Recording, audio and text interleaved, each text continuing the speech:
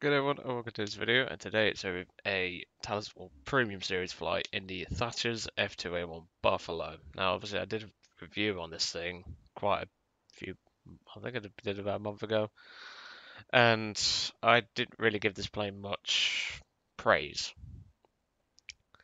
And well obviously I've explained in the review why, but I don't think my opinion is going to change with this flight. Obviously we're going to do just one flight, hopefully, just get that out the way. And then obviously I'll go over if you should still buy this plane or not. Personally, before we even start, I don't think you should. I think you should save your money, or save your Golden Eagles for something a bit better. As much as I love the F2A1, I don't think it's worthy of being bought as a premium. I'd rather you just go into the main tree, spade that one, and just move on because the F2A1 is no longer the king, or what used to be one of my favorite planes. It's really suffered nowadays. It's at a BR where I don't think it should be. It's got guns that I've never heard of an F2A1 having, and well, it's just something that I don't think should be in game in its current state.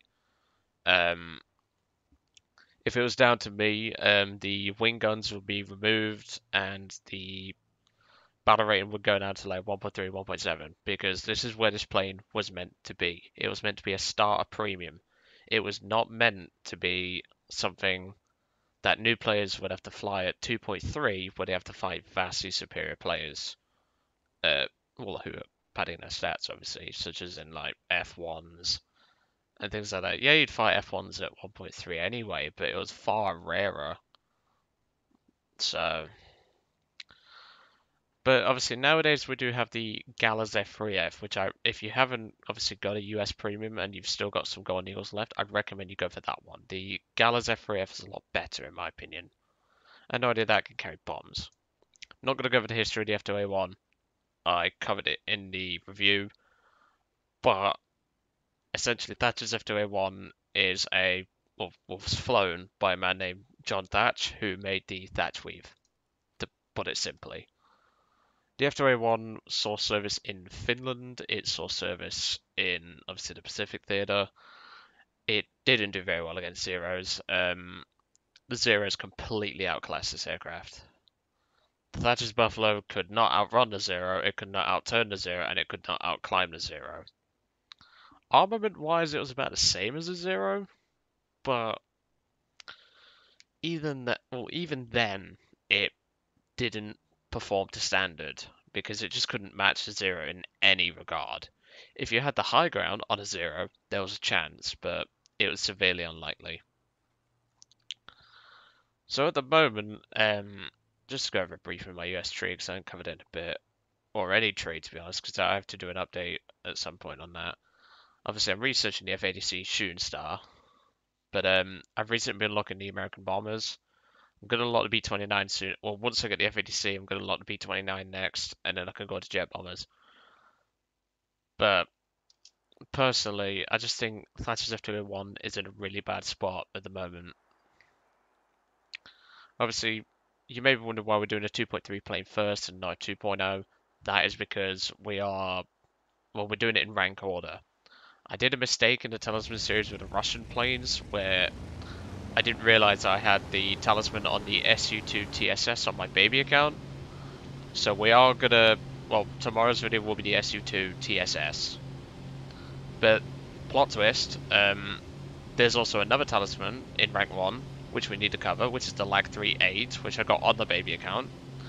Then, plot twist again, after the I-16 Type 27, it is not going to be the IL-2 1942, it is actually going to be the Lag 366, because I got it on my main account.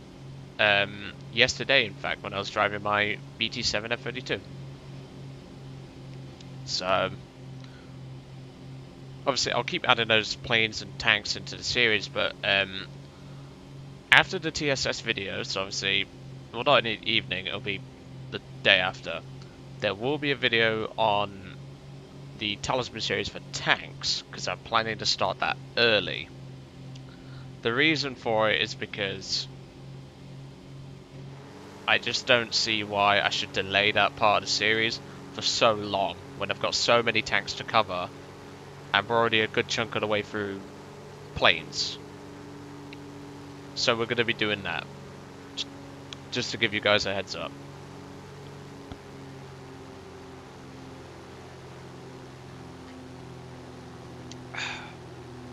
So my voice is hurting this morning. I've literally just done the recording for the A6M5 subscriber request by It's Phillips, and my voice is starting to die already. I've got some throat spray, so hopefully it should be fine. So if I'm not talking too much, you can kind of understand, because if I lose my voice, we're screwed. What's he doing? Oh, I let go of the C key accidentally. What are you doing? I like to look around when it comes to teams and all that. So we are in a... what was a Wellington Mark 10?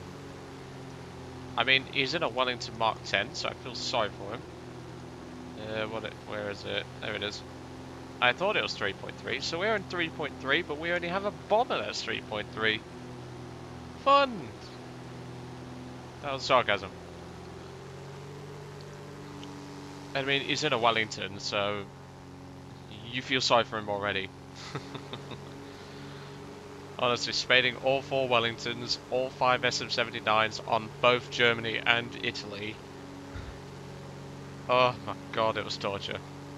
Both Kingfishers and all, they were torture as well.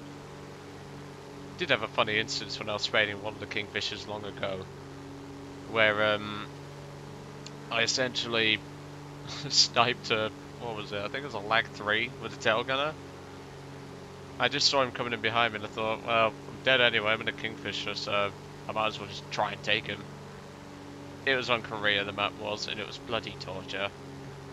And I just one-tapped him with a 30 cal in the back. I would love to see more float planes added to War Thunder. That is for certain. I love float planes. Oh, that bomber over there has done half a job. Hang on. Well, it was the A-20, but he just rushed in and died. Oh. Oh. Okay. Oh. Well, at least it wasn't a premium. Because otherwise I could say the same old, money could buy you many things, but brains isn't one of them. Well, there's our second bomber, quotation marks, of 3.3 plane, MB-175T. Use that thing as a BV interceptor. It was a lot of fun. So we've got 3 bomber dots over here, so we're going to make our way towards those. Why is there a Spitfire on the frickin' deck? Oh god. Let's have a look. Level 13. I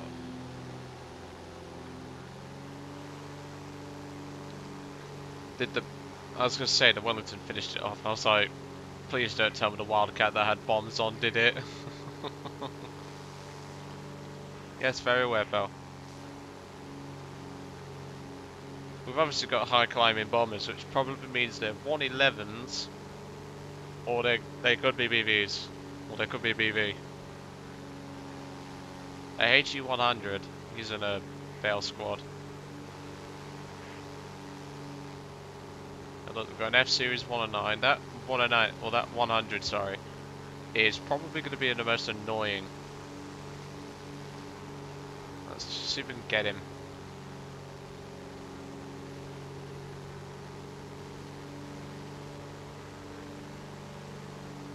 I love how that Hurricane has just completely ignored a plane that's gone right past. I can't see him. No point spraying and praying.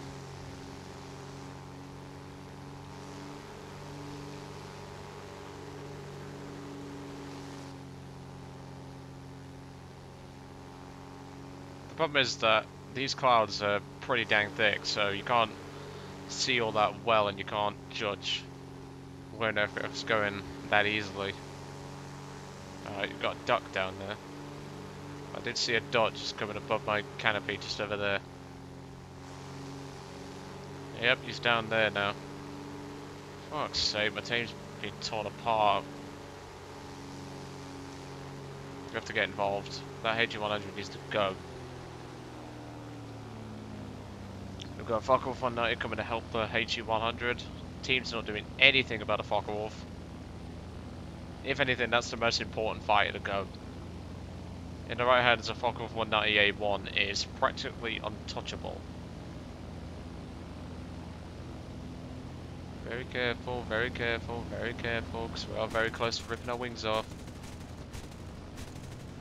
I don't fire in long bursts anymore, I like to fire in controlled bursts. What's behind me? Right, he's gone. Got 109E turning for me. It's braking hard. He might just pancake trying to follow me. That's the thing though about the Thatcher's Buffalo. People think it can't turn. It bloody can when you get it up and going. That was a bit too close for comfort there, buddy. Okay, we've got two 109s up there. We've got a third 109 behind me. Yep, he's targeting me. I don't blame him. It's an F series. Okay, that's fine. You've got to keep your head on the swivel constantly.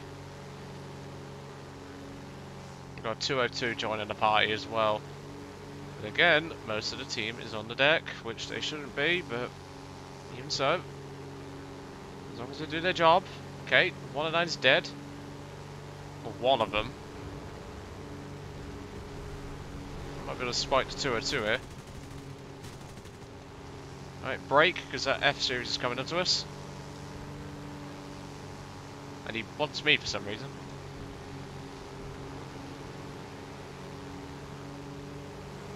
Alright, I can't see him, but now I can. Got some good hits in his airframe. Mate, you're wasting your time with British 303. What the hell is that? Oh, it's the MB. Okay, another 109 doing an excellent boom and zoom pass, which is exactly how you should fly that thing. P40's vertical stalling for him. Oh, for God's sake. And the Spitfire's doing it as well. The P40's joining the party as well. Nope. There we go. What's that? Don't know, but this 109 takes priority.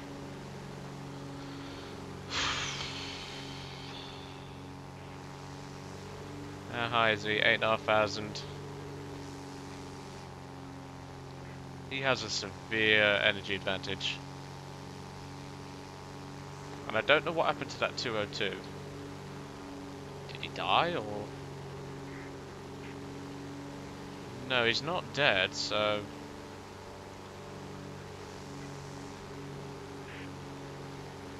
we're gonna have to deal with this guy. But yeah, we're a bottom tier fighter, and both 3.3s were bombers. One of which died doing nothing, the other one dropped one bomb and RTB'd. BF-110, okay. That's annoying. Another thing about the F2A1 is it carries, well, a rather large minimum fuel load, which really affects it sometimes. Metal lining. I know he's on a kill, 63. That might be the C6 though. I wouldn't be surprised if it was. Okay.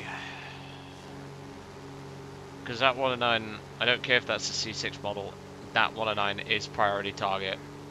I don't know what level he is, level 8. Okay, he's unusually good for a level 8, but even so, well done to him. Yes, we know. Okay, no, I hate chat spammers. Right, 202 is coming back. Shit. Okay, that's annoying because I wanted an altitude advantage against the 109, but now I'm going to have to brake. Once he gets to within 0.7 of a mile, I'll have to brake. Okay, the 110. Oh, it's a 110F. Good. Because at the moment, the 202 is not closing fast enough for me to concern about him. Right, the 109 stall climbing. Good, good, good. So now he'll be low on energy. If he comes for a head-on with me, I've got the superior firepower.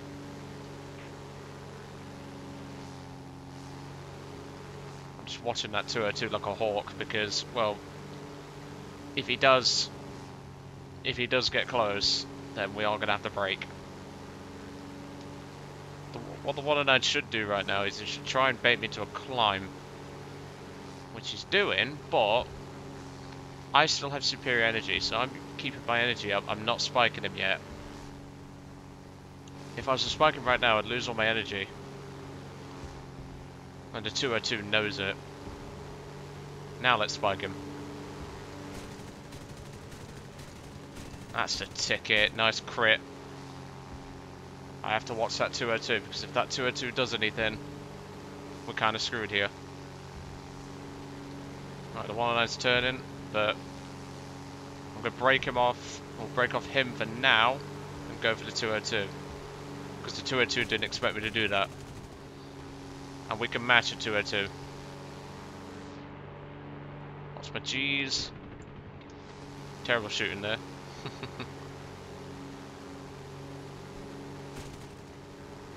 You're now trying to do some kind of roll. But I'm sticking right with him. People don't think the F2A1 can dogfight, but it can. Really well. Oh, he looks like he's about to spin. But again, I have the energy advantage. Alright, let's finish him off. That's the ticket, he's done for.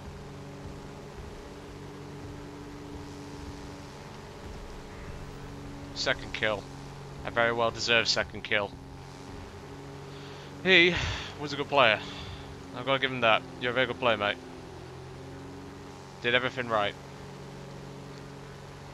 Just you met someone who did everything right as well. Now that 109 is already crit, so if that AA kills him, will it give me the kill, or will it give that Spitfire the kill for scoring a couple of hits? I don't know.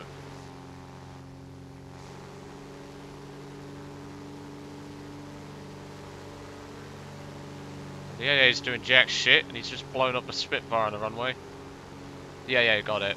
Didn't even get an assist, but whatever. Okay, well the last two enemy planes are bombers, most likely going to space climb. So what I'm going to do is, well, I'm fairly certain a Spitfire, P40, P400 and F2A3 can handle this. So what we're going to do is we're going to land and we're going to J out, because I don't want this video to be half an hour long. I mean, I could continue, but I don't know where those bombers are and I don't know if they're space climbing, so I don't want to take that risk. That's the only thing.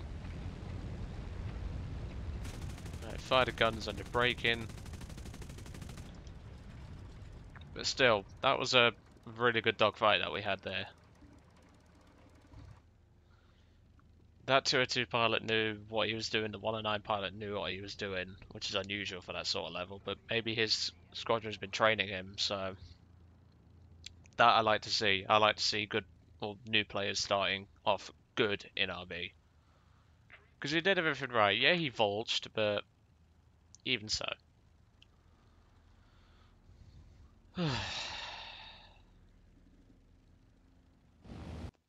Okay.